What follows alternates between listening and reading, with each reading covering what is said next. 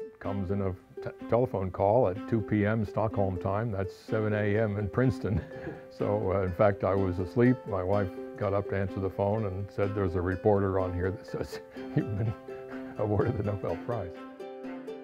I never did actually hear directly from the Nobel Committee in Stockholm because the phone just rang off the hook for the next hour or so, and finally I unplugged the phone and went to work. There had been hints over the years that this was very important research and might be recognized in such a way as that, but it wasn't something that we were waiting for. So obviously it's a very great honor and a wonderful surprise.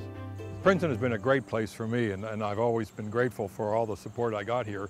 I've been a professor of physics here for, 30-some years. I retired a couple of years ago. I have the luxury of keeping this office and keeping myself very much engaged in what's going on in the physics department. When I was asked whether I might be interested in joining it in the late 1970s, I was at the University of Massachusetts, was not looking particularly to go anywhere else, but with an invitation from a place like Princeton, it was very hard not to pay very close attention to it. And when I finished my PhD work at Harvard, I was staying on there for another year as a postdoctoral research fellow with more or less a blank slate to work on whatever attracted me. And it happened that within a few weeks of the time when I defended my thesis, a paper was published announcing the discovery of a new and very strange kind of radio source, those things that have become since then known as pulsars.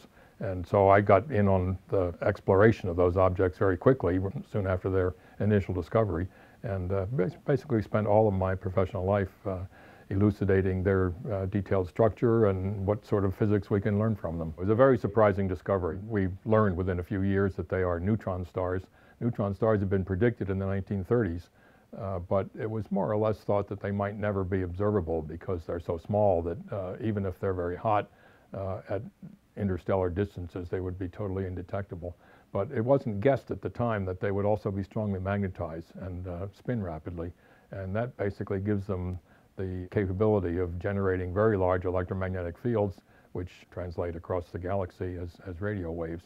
It's always exciting to learn something new and to learn something that nobody knew before. We, at the time, had no clue where it was going to lead us, so we were kind of sniffing around, looking for something interesting to work on.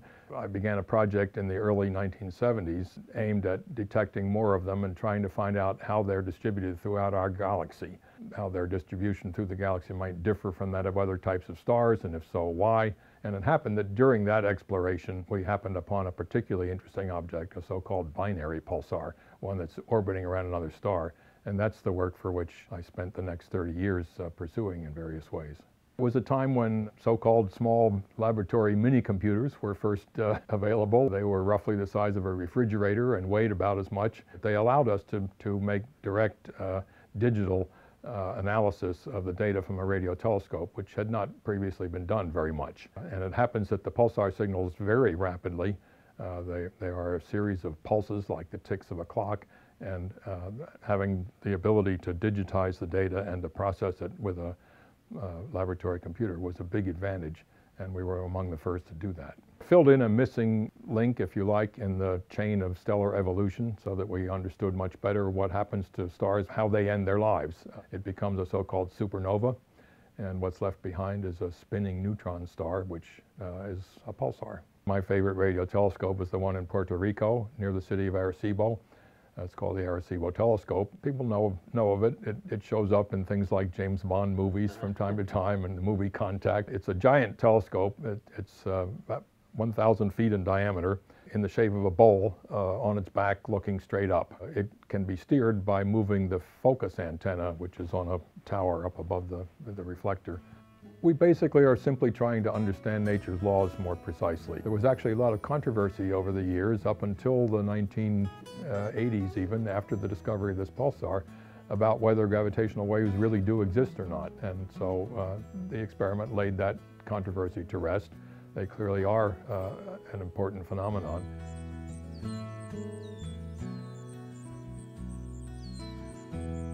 Einstein was quoted as saying he thought there was no end to the more deeper and more complete understanding of nature. Other very distinguished people, Richard Feynman, for example, have thought quite the opposite, that discovering the laws of nature is like discovering America. Once you've done it, and it's over. But I tend to doubt that we're at least close to that point where that could be true. All the men in my family went to Haverford for years, in fact, all the way back to the founders. So there was never much question, I think, when I was growing up that that's where I'd be headed, and I certainly have had no regrets since either. Well, I didn't know much about what physics was really like, but I did discover fairly quickly at Haverford that I enjoyed the physics labs a lot, the physics course that I took early first semester, and discovered that I just was probably going to be heading off in that direction. Two of my favorites were Faye Selov, the only woman physicist that I knew as an undergraduate, and a wonderful woman who was a dear friend to Haverford undergraduates in general. And another one was Tom Benham, who at the time was the only blind professor on campus. He lectured from Braille notes and checked our homework by having us come in and report on it one problem at a time individually. So we all had basically one-on-one tutorial sessions with Tom Benham whenever we were taking his courses. He was a superb teacher. The senior thesis was a great experience for me. It was essentially something I did on my own with you know, advice from time to time when I needed it, but principally on my own. So it was, I learned how you do sometimes go down blind alleys that don't work out, and you have to think of another way to do it if that didn't work. And it was a fun project. I built a radio telescope that actually existed there on the Haverford campus for a while. There was a radio telescope there? There was indeed. And it was built by students and faculty? It was built by one student. Okay. And no faculty. But those were happy years. I really enjoyed my time at Haverford. I enjoyed the living with other students. We had great roommates and a good time together. I enjoyed the intramural sports, which I played a lot of, and our basketball team was undefeated for a couple of years, and we had a lot of fun with that as well. And the other thing that certainly Haverford left me with was that ability of thinking for myself, learning for myself. I remember the first year or so of my coursework at Harvard, thinking this is as hard as I've ever worked, and it was, but you know, I had the tools necessary to do it. I think it's a distinguished small liberal arts college that gives one particular type of student a very good start in life, no matter what he or she may go on to do. I think it's filled that niche extremely well, and sort of during all of my lifetime at least.